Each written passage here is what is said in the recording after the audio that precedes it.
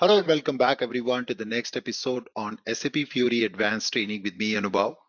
In our last session, we talked about running our Express engine, which is going to serve static web content of our HTML5 app, which is our UI5 application. In today's session, we will go ahead and talk about how to deploy this application on SAP Business Technology Platform. So as we have also covered 2 times the basic introduction of what is BTP, you can see that now we as a developer have developed an application locally in our computer.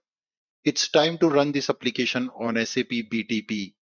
SAP BTP with Cloud Foundry allows you to run and deploy applications and manage the lifecycle of the same directly on the cloud, which means it's public cloud. Eventually, your application is available on the internet for everyone to access. Please note that our current application, which we have developed, is going to work like a Node.js application in BTP. So SAP BTP offers a Node.js runtime. So how exactly what is under the hood of BTP? So under the hood of BTP, you have something called Diago. Diago is the brain of SAP BTP or SAP Cloud Foundry. A Diago is consist of multiple cells. Each cell is basically a small compute unit which consumes some processing power of the computer, and each cell then includes something called container. So inside these cells you have containers. These containers are basically responsible for the runtimes. So one cell can have multiple containers, small containers, and eventually your application is going to be updated or executed inside this container. So this is how we have the overall architecture of SAP Cloud Foundry. Now you as a developer would then eventually push this application to SAP BTP. So you have an application which is developed locally in your computer. This is a Node.js app I've developed and tested it already local computer. Now this application needs to be delivered on the cloud. So to be able to deliver this application or upload this application on SAP BTP, we need a Cloud Foundry CLI. We call it as CFCLI, command line interface, through which we can connect to our BTP account and we can push our application to the Cloud Foundry to make it available for everyone on the internet. So the first thing which we need is this tool called CFCLI tool in our local machine. The next thing which we will need also is inside your application, you will have a file called manifest YAML file. Not manifest JSON. Manifest JSON is you need for UI5 app. But for a Cloud Foundry application, you need manifest YAML file.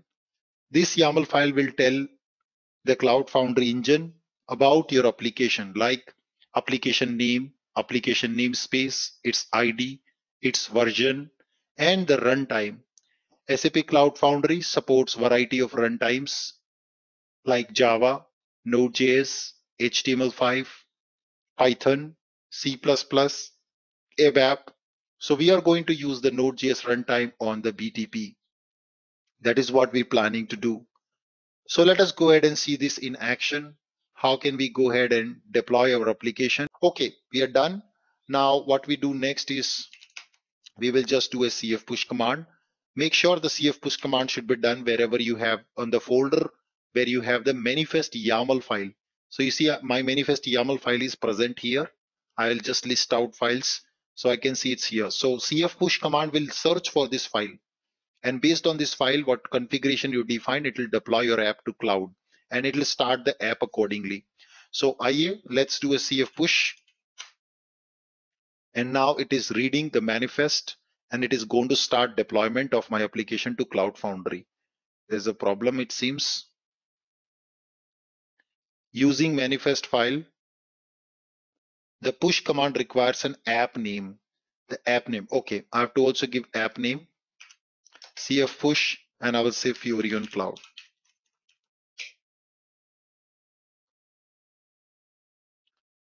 Yes, getting app info. It's reading manifest and you see it's deploying my app. पूरा upload कर रहा है cloud के अंदर, and it will start the app in few seconds because we have also given a start script. So this start script, it will, so node dot command, it will automatically start because the start script is given. So it's just watch out what is doing. It's downloading the build pack.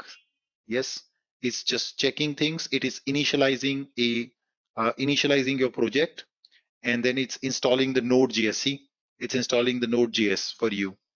Yes, automatically in the cloud because it found it's a Node.js application. Then it creates it puts the configuration for Node.js, the runtime variables. Then it is installing NodeMon. Yes, it is doing post run activities. It's installing Express because Express is a dependency. Yes, it's installing in the cloud and all the dependency of Express, and that container is going to have a Node runtime, Node.js container, and that will read all the dependencies which you given in package.json file. It's going to download those dependencies. It's going to start the start script you have given in the package.json, and then eventually our application will start. Voila! Congratulations, celebration, your first Fiori cloud application. I am proud to give this URL to every one of you. जहां भी दुनिया में होगे आप, इसको चला दो, ये चल जाएगा. No matter where you are on this planet, it's a cloud native application, my friends. It's a cloud native application. Just put this URL in your browser. I will give you all 1 minute of time. It's all yours. I've given the URL. जहां भी आप दुनिया में होगे, इसको चला दो, ये चल जाएगा.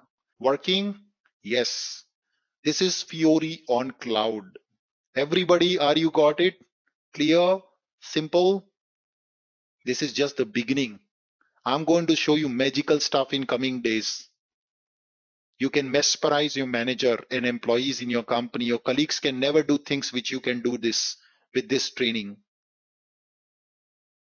Yes. Wow. Superb. So you all can develop a Cloud Foundry native application and run it on cloud. Super easy. Just add a manifest file, run CF push, done. Congratulations. And of course, you can take the index.js. It's a Node.js application. Now, hold on. Let's come back to my screen. Everybody, please come back to my screen now. So what we just did is we ran an application.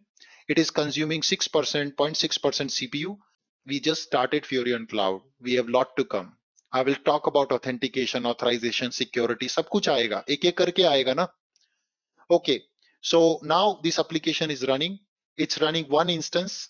So you can scale vertically and horizontally, which means tomorrow, if my user base increase, and if I see there is a lot of load on my application, I can split multiple instances of same application. Yeah. So I'll do a CF scale dash I instances. I wanted to increase instances of Fiori on cloud app. CF scale Fiori on cloud. I want to run 2 instances of this. Instances 2. Enter. अब क्या करेगा? It will make a copy, and it has now started 2 instances of my app. So if you do CF apps again, you will see that it will have, wow, 2 instances of this app, and it takes care of load balancing automatically.